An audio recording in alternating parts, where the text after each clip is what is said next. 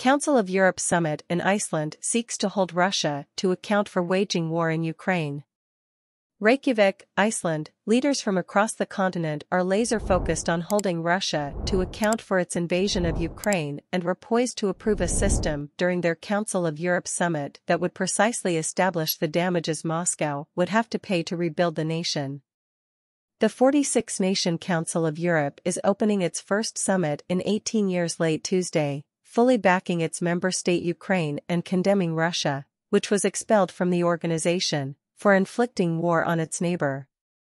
While almost all European nations have provided military support or taken in refugees from Ukraine, the Council of Europe, the continent's preeminent human rights organization, is uniquely placed to coordinate legal and judicial support.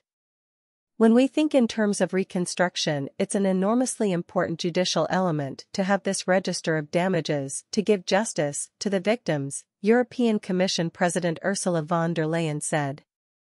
And after Ukrainian President Volodymyr Zelensky stocked up on promises of military hardware throughout a long weekend of diplomatic hobnobbing with the continent's major leaders, dozens of Europe's major leaders arrived in far-flung Iceland bent to turn the legal screws on the Kremlin.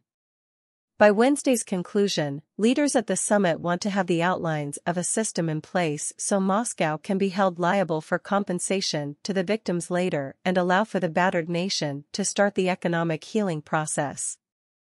They are hoping that the United States, which has observer status at the summit, will also back that initiative. The register is just one of a number of international initiatives set up to ensure accountability for the crimes inflicted in Ukraine, UK Prime Minister Rishi Sunak said. The Council of Europe also wants to make sure that Russia can be held accountable for what it sees as a plethora of crimes committed during the invasion. A big topic will be the accountability of Russia, the crime of aggression it is constantly committing by waging war in Ukraine, von der Leyen said.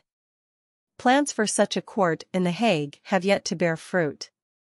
In Kiev, the words of support were no match for Moscow's military might, as Russia launched an intense air attack on the capital using a combination of drones, cruise missiles and ballistic missiles.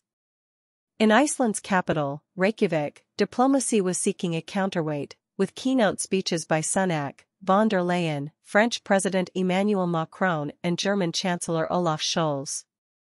Zelensky headed home Tuesday after a fruitful three-day tour through Europe where leaders promised him an arsenal of missiles, tanks and drones to replenish Ukraine's weapons supplies before a long-anticipated spring offensive.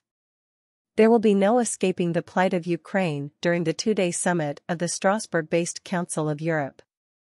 It has been a guardian, with fluctuating success, of human rights, democracy and the rule of law on the continent since its inception in 1949.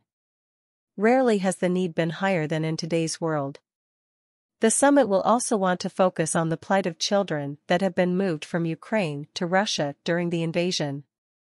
In March, the International Criminal Court issued an arrest warrant for Russian President Vladimir Putin for war crimes, accusing him of personal responsibility for the abductions of children from Ukraine. Another official has also been indicted. Since the start of the war, the Russians have been accused of deporting Ukrainian children to Russia or Russian-held territories to raise them as their own. Thousands of children have been seized from schools and orphanages during Russia's occupation of eastern Ukraine, and it is not known where they are now.